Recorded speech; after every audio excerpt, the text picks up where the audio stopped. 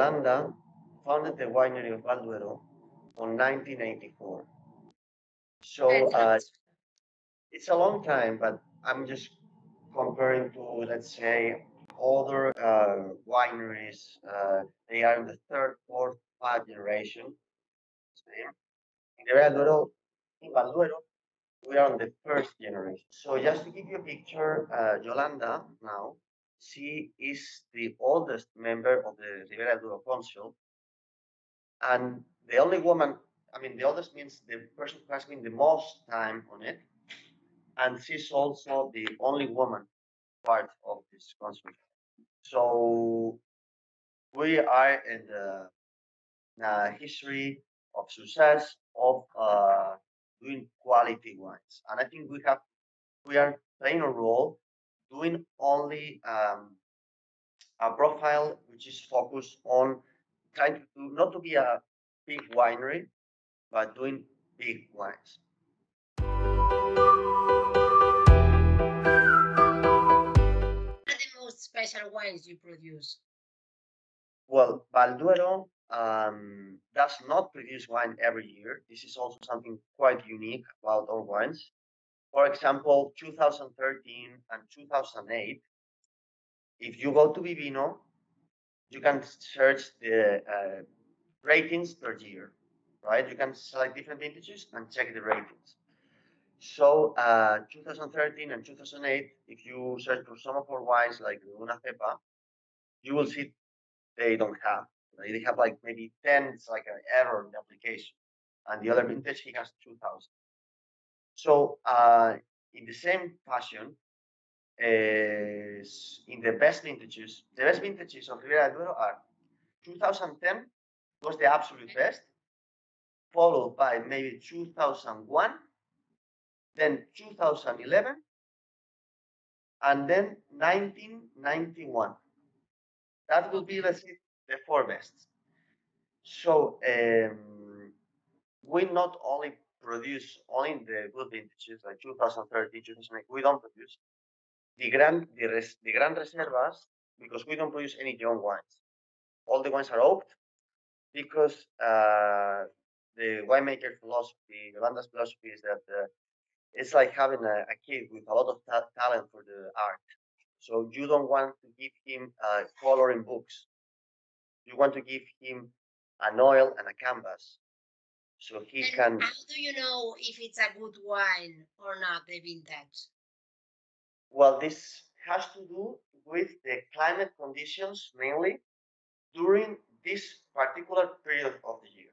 So we are now on the critical stage. If today it starts raining heavily and then it stops and we get like a lot of sun and heat, it's gonna be really bad. So Okay. it's actually based on random weather conditions. So you already know if this vintage will be a good vintage. When we harvest it, we already know how. It's like when you do an exam, right? When you come out, you can get an idea of the score you're gonna get. There's surprises, but it's not likely. You normally, you answered right, you mistaken, so you know I got a good score, average. So, well, my point was that what Yolanda does is she, after the harvest, she meets all the technical team, and they decide whether they are going to or not produce Gran Reserva.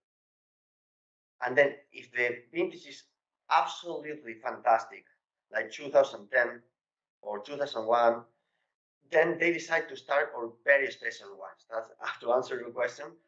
So that means that our best wines, like the 12 años or the Una Cepa Premium, these wines they do not ever touch the deposits. They only are bumped on barrels of 500 500 liters, manually bumped, and they choose in the very very best vintages the very very best grade. And also, I like to mention here that, let's say, in comparison to other wineries, like what could And now that we're talking about the viticulture, about the vine, that's all that makes the wines special. It's about the vines.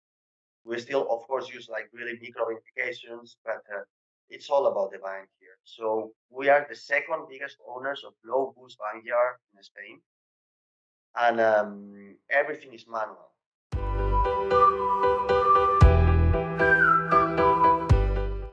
Because all of your grapes come from your vines, from your own fields. Of course, of course. I mean, we actually sell the grape that we think is not good enough for Valduero. So we Okay. have groups bidding, trying to get from us what we don't want. For example, in 2013, the wine was not good enough for Valduero. So instead of bottling it, we sell to another group who is interested. All the grape, like that. So, and this is the philosophy overall. Not only to do everything as its best, do every procedure the best way that there is. Not minding about the cost, not minding about, just try to make it as good as possible. So you see it now, all the vines, we have 140 hectares, which is a lot. It's a lot. We know we only produce in these 140 hectares 300,000 bottles only. So the yieldings, we're talking there between 1,500 to 3,000 something only. That's ridiculous. In each parcel, it's all low bus, so it's no possibility to use any machinery. It's each in each parcel we know how many plants there are and how many bunches there are. That's totally crazy. So and we have huge teams of people just going through all the parcels, all of the rows of vines, checking each plant and making sure it has an certain limited number of bunches. For example, they ask to check this row and it can only have 4 bunches. Like una cepa wine, this one, for example, is done on 4 bunches per plant, which gives around 150 to 300 grams maximum of per bunch. So it effectively makes one plant, one bottle. Okay. So actually, the best way to make the wine better, the let's say the most practical way, is to reduce the amount of grape that the plant produces, because the plant is gonna get all the energy from the soil, from the sun, and it's gonna use all its energy, trying to reproduce itself. So if you limit the amount of grape that it is producing, uh, it will definitely make better rate, because all this energy is going to focus on a really small production.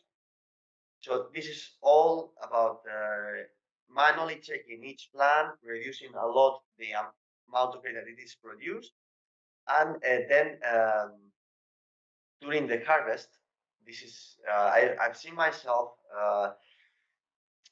during the harvest. Imagine there's no fruit in the world that since it was in the plant and it is in the plant and then it's under control in the deposit in only 15 minutes, and it doesn't touch any machine. So there's a truck waiting in the parcel where there's like people hand harvesting in 14 kilo baskets. So they do it in 14 kilo baskets. So when you put the grape on top of each other, it doesn't break and it does not start an uncontrolled fermentation.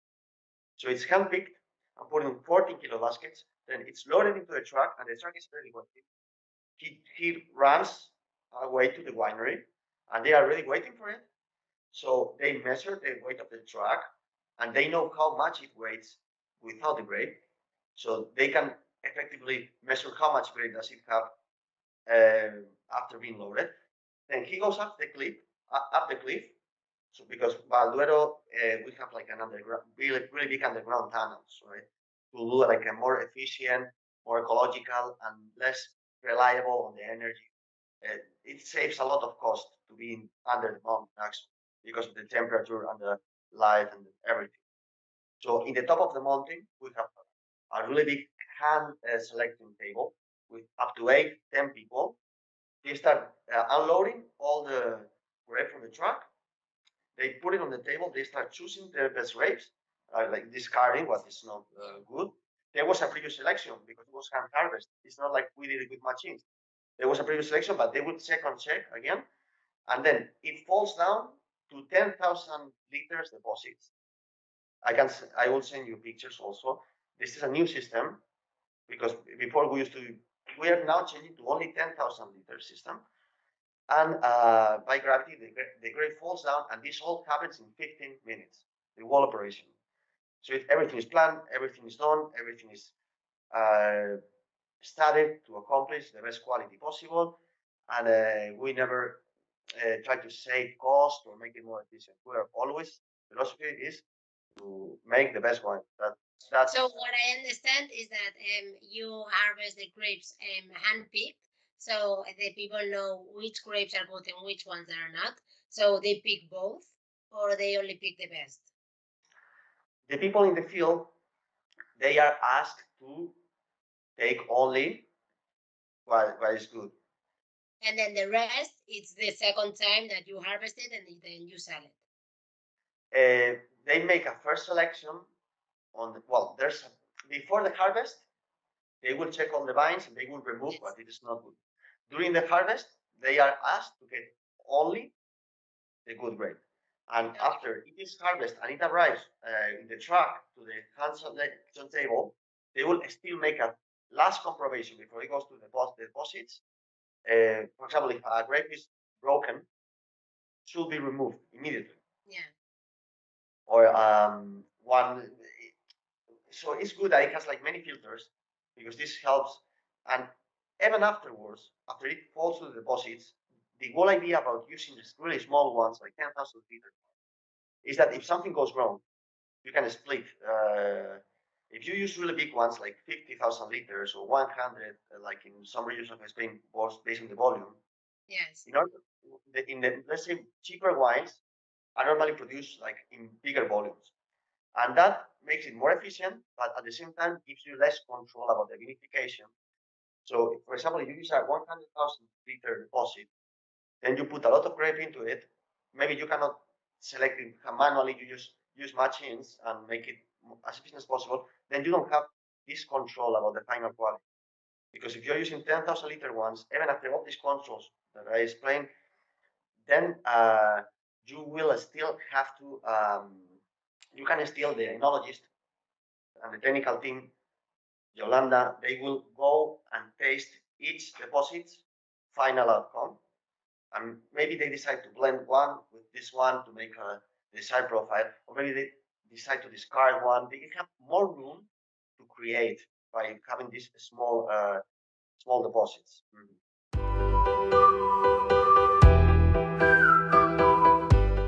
So it's a very complicated process. Yeah, we are lucky. Actually, I think the only secret, the only secret is that Yolanda has almost 40 years of experience uh, doing quality wines from Ribera del Duero. And it's her own winery. She gets to choose how and she wants to do the wines. So she's like, she can choose. And she's always really committed to do good quality. So I think in the end, a good winery comes because the good winemaking, of course, and the experience. And I think the wines are going up in quality each year. We're tasting sometimes the different vintages to compare. And but for wine, you only have one chance a year. If the vintage is bad, it will be bad. Yes. You have one chance every year. Some years it's not gonna be good. Some years it was the year to do it, and then afterwards to do quality wines like we're doing Valduero, you have to wait many years to see the results. Because then it goes to the stainless steel vats of 50,000 liters or 10,000 liters. And then once it's there, you move it to oak barrels. Yes. So with the new system, It's all, this is the mountain, okay? Let's see. So you have the hand selection here. So Yes. then the grape falls to the deposits, which are here, 10,000 liters, and then the grape falls from the deposits after the fermentation to barrels. So the barrels are located right below the deposits. And the oaking process is actually really important for us because we are located over 800 meters of altitude. This is super Right. Right. super high. So this is actually makes a really kind of risky wine. So when Yolanda came, the townsfolk they did not like to cultivate in these areas because it was quite risky. Why would you Yes. get like in these high altitudes? It's really complicated. You might lose the grape. But she, as an enologist, she had studied in Burdeos and in Madrid. She knew that it was actually the French knew that it was in the slopes, in the high altitude, where you could get the best quality at a risk. So um, this is why we started doing the wines in these altitudes. And but my point was answering your question. Sorry, because uh, about the oaking process. We only use Tempranillo. Why? Because she thinks that when she came here to these high altitudes, it was the only grape able to survive Yes. naturally without any human help. So therefore, she has experimented with other varietals and blendings, but she doesn't like it. She likes to use different Tempranillo clones, and therefore the oaking process becomes much more important than let's say in Rioja. Yes. Why? Because it's one of the most important tools that she has to get the desired and profile, the desired style and profile of the wines. If you have more varietals to blend, you can um, you can get your own style of wine. But when you only have one varietal, then the oaking process and the quality of the oak makes a big difference. So to give you a picture, we have 3,000 barrel oaks in this winery for 300,000 bottles each year. This means all our red wines spend at least 16 months in oak. That's a very 16, long time. yeah. And well, I think the youngest we have now is 2018. We don't have anyone younger than that. Because this is also philosophy is that the reserva is not made reserva by the barrel aging and the bottle aging. It's just born reserva and then given the proper conditions to be able to express its full potential. So we think it will be the same to after doing all this labor that I explained on the field, on the vines, to just release the wine too early. Yeah. So we try to hold as much as possible. Still, if we release in 2018 the earliest, that means we don't get any results. You have to have everything stopped for 4 years. Think about economically, this is really difficult. So this is why each year we try to hold the wine a bit longer. But of course, in the beginning, Carolina is Yolanda's sister. She's my boss. She's responsible for the communication, marketing, export of the wines.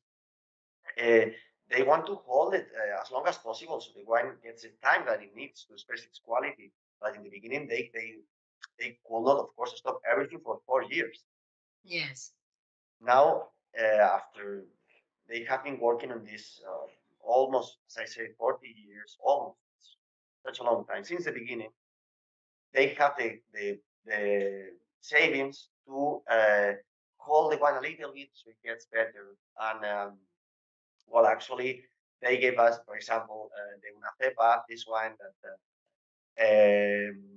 they gave us for Christmas, 2011, I think it was. Ah, It, that's a very yeah, nice present.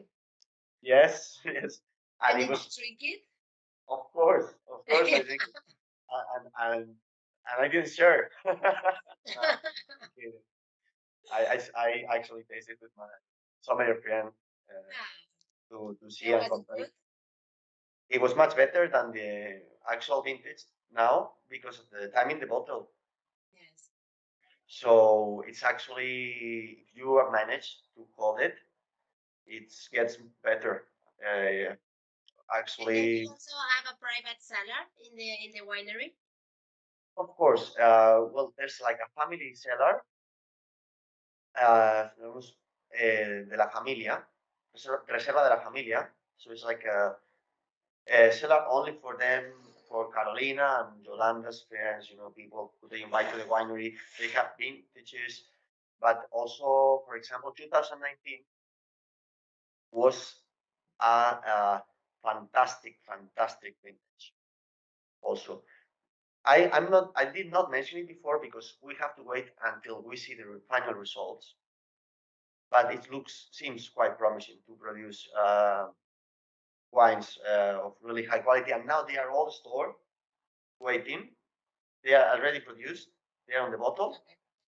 So we have like this kind of it's like our legacy, right?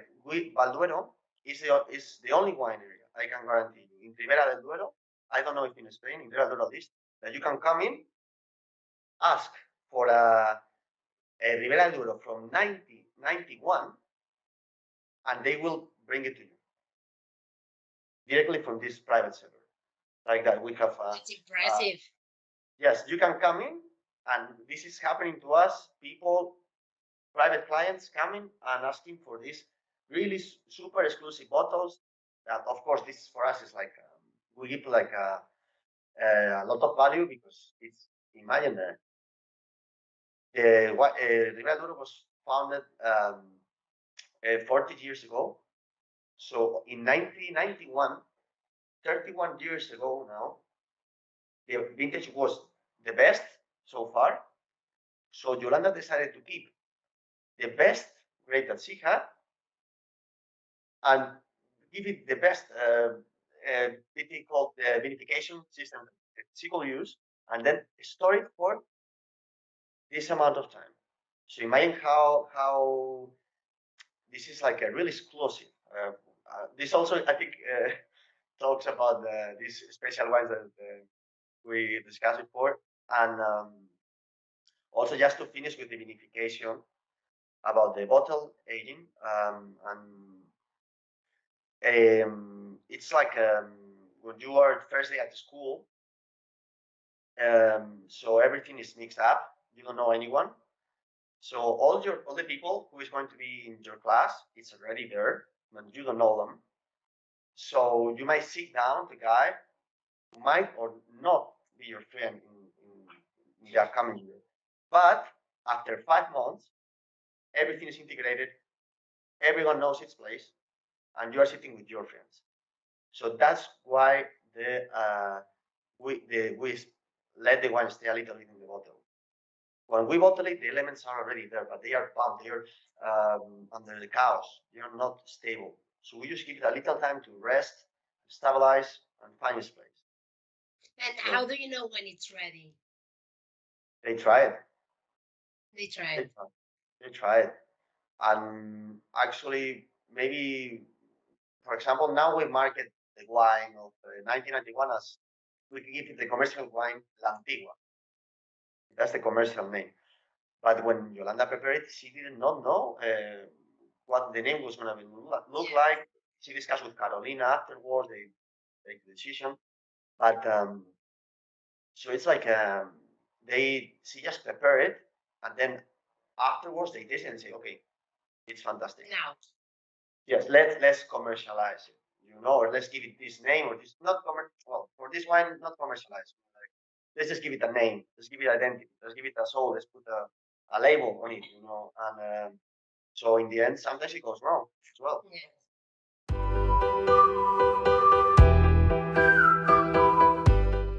Because So it's such a personal product that is it sometimes when you need to market the wines and then sell it that you're thinking, oh, that's a pity that the wines leave the winery. no, for me, I know because I told you I travel a lot, so I feel really glad to when for me the people I work with, they are like my friends because I'm all the Yeah. time traveling. So I feel glad to be able to bring a good wine, when I meet them, because I love it. And you can tell it that it's so I think the wines are done to enjoy, not to stay here forever. Like Yes. it's means the wine is just made for a moment of celebration, a moment of fun. I think it must. I'm happy, of course, each time the wine lives. It means it's working. It's been recognized, enjoyed. I love And then when people say, "Oh, I love this wine," then it's even better. it. Yes, I actually like to bring it with my friends who are in the wine business and really appreciate also the quality. They work in another wineries and they ask me to bring and we taste together. We compare. I think it's for me. I love this part of this segment in the wine industry because it's like if you are a wine professional, you enjoy much more working with this kind of product, about with this really high quality because, of course, I love wine. I don't want to drink like, bad. Yeah. Well, it was very nice speaking to you, Pablo, and thank you very much for all the Thank you. information and your time.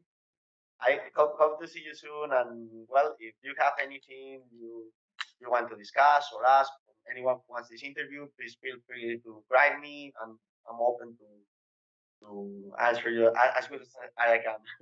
Ah, thank you very much, Pablo. Have a nice weekend. Bye bye. Bye. Thank you.